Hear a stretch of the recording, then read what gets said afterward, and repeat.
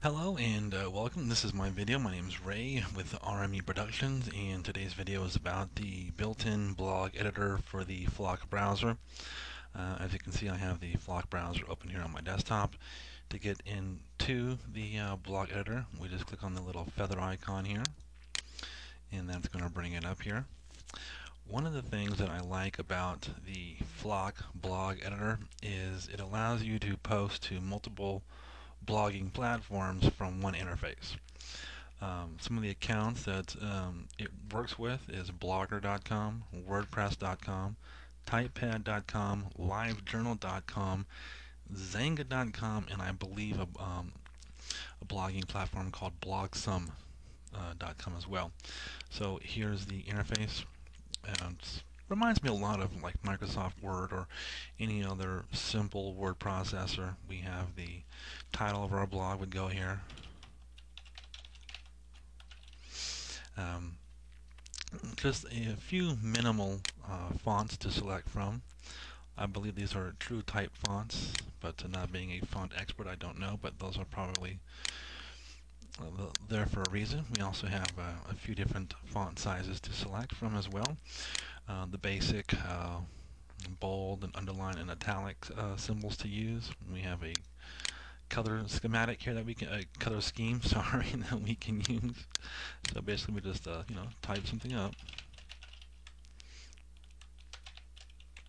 If I can spell something, type something here, and then just highlight it. We can bold, italics, and underline it. We can also again use the color scheme and change the font color. There you go. We can also add a number list, bullet lists as well. We can do a left and right indent, and little link icon here. We can input a link, so like your domain here. You can also remove the formatting by simply hitting the unlink button. And the cool thing is you can actually also add an image into your blog post one of two ways. You can click on the image icon here, and then just put in the URL address of where the image is at. And then, of course, give it a title and an alternate text and a couple options for alignment. Or you can simply find the image online and drag and drop it into the blog editor. Simply, what I do is hold down the left mouse button over the image, use the keyboard Alt Tabs to get back into the blog editor. That will bring the image over, and then just let go of the mouse button, and there you go. Now, of course, you can resize the image by simply left-click it once.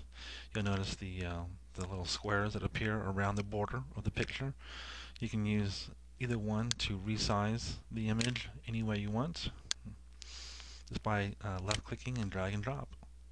Simple as that.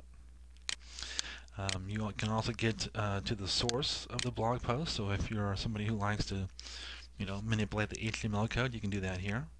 There's also the little preview tab here as well to kind of get an idea as to how it will look on your blog once it's been uploaded. We can create a new blog post. We can open a saved blog post. We can save it. What does it see? Save draft. It's open. Now we'll go ahead and we'll open a previously saved draft.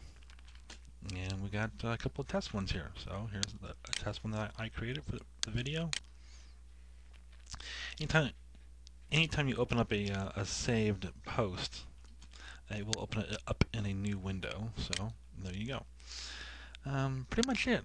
Again, it's a very simple tool. It's a tool that brings convenience and ease of use into your workflow every day. So if you're someone who blogs a lot and you're tired of having to go into, with the browser and going to WordPress.com and deal with getting around that interface, then logging out and going to blogger.com and logging in and doing all that, just use the Flock blog editor. Write your post once and then publish it to as many different blog accounts as you have with just a few clicks of the button. So that's it. Hope you guys like it, and take care.